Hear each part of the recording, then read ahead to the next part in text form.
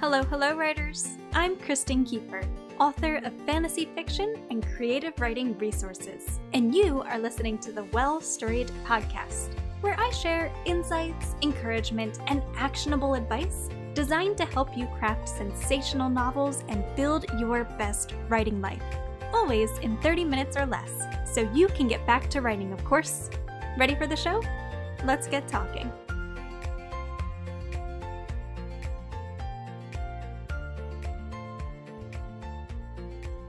Hello writers, and welcome back to the Well Storied podcast. I'm your host, Kristen Kiefer, and today is June 20th, 2019. Today's episode is titled How to Write Effective Flashback Scenes, and if you'd like to read along as you listen in, you can simply visit www.well-storied.com/flashback. Now let's dive in. Flashback scenes are some of the most difficult to write. Effective flashbacks relay vital backstory that cuts straight to the emotional core of a narrative. They exist because they must, because there's no better way to reveal the essential context on which the story hinges. But like the famous prologue, flashback scenes are all too easy to get wrong. An effective flashback lacks purpose and necessity. It bores readers, jarring them out of the story, making them wish that the author would just get on with it. Excessively lengthy and frequent flashbacks may even make readers set a book aside. So how can you ensure that your story's flashbacks don't make readers' eyes glaze over? Let's break down how you can craft these tricky contextual scenes with confidence, clarity, and success. First, let's talk about why effective flashbacks are so difficult to write. Effective stories immerse readers, encouraging them to fly through the pages to discover what will happen next. Any element that disrupts the flow of a narrative risks pulling readers out of the story, and that's exactly what makes flashback scenes so dangerous. A flashback isn't merely a moment in which your point of view character considers the past. It's an entire scene set in the past that disrupts a story's chronological flow. If a flashback provides answers to questions that readers are desperate to know, then they're unlikely to be fazed by the disruption. But forcing readers to endure an unnecessary break in the flow of a story is the literary equivalent of setting out on a road trip only to get stuck in hours-long traffic. Sure, you might eventually finish the journey, but it won't have been near as fun. So, how can you write an effective flashback scene? Like any scene in your story, flashbacks must serve a definitive purpose, preferably one that strikes at your story's emotional core, that is, your main character's internal journeys. What really happened on that fateful day? What caused the rift between the former lovers? How did the antagonist become so cruel? An effective flashback reveals essential information that could not be relayed in any better way. If you could just as easily work this context into your story via dialogue, inner dialogue, or narrative, then consider doing so to maintain your story's immersive flow. However, if you're certain that a flashback is the best way to reveal essential backstory, then here are 6 tips for crafting a flashback that will keep readers immersed and engaged. One thing to note before we dive in, these tips apply to individual flashback scenes, not to secondary storylines that are set in the past. Alright, with that said, tip number 1. Give readers a reason to care. Immersive stories give readers a reason to care, to have an emotional stake in your main character's journeys. A story's flashbacks need to do the same.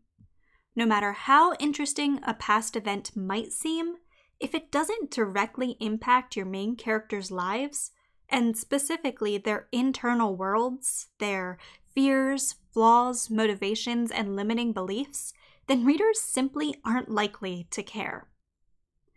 Tip number 2, make it engaging. Despite taking place in the past, effective flashbacks feel immediate.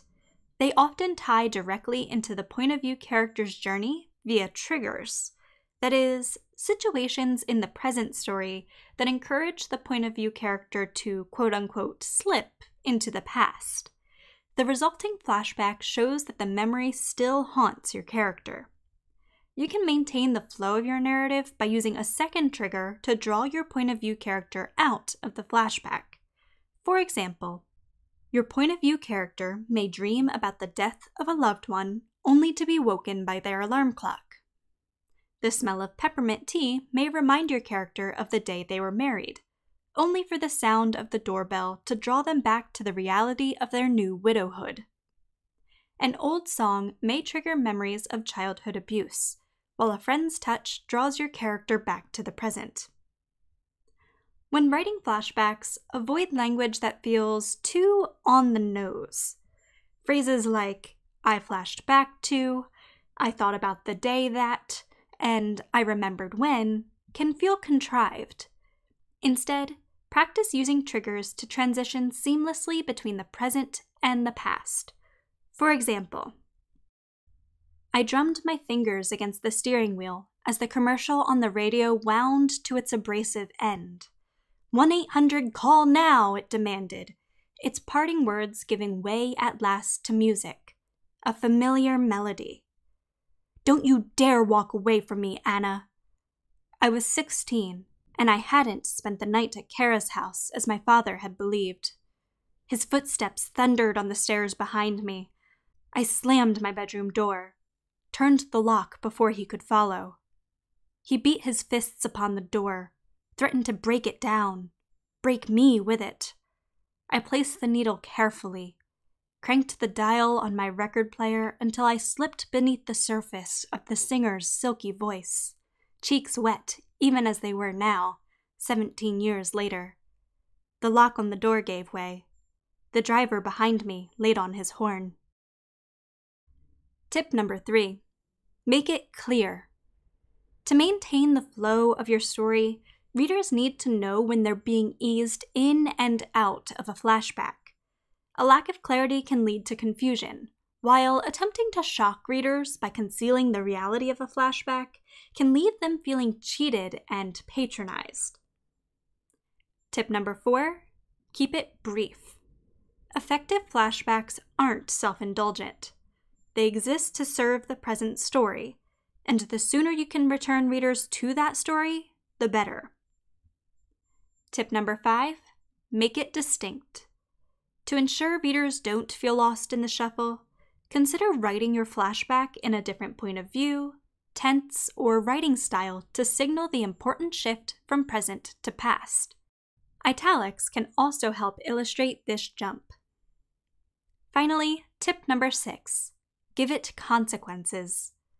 Effective flashbacks don't just reveal vital backstory to readers. They serve as the ghosts that haunt your characters, impacting their actions and reactions throughout their story. The deeper the impact a flashback has on a character in their present story, the more powerful and immersive the scene will be. Effective flashbacks may be difficult to write, but they can also serve as powerful emotional touchstones within your story. Use the tips I just shared to guide you in developing flashbacks of your own, and you'll soon craft immersive and impactful scenes that readers won't soon forget. Thank you for listening to today's episode of The Podcast Writer. I hope you found it helpful to your writing journey. If so, make sure to subscribe to the podcast so you never miss a new episode, and to give the podcast a quick rating or review. Doing so goes a long way toward helping the podcast reach new writers and lets me know that you're enjoying what I'm creating. You can also give me a shout out directly on Instagram at Kristen_Kiefer.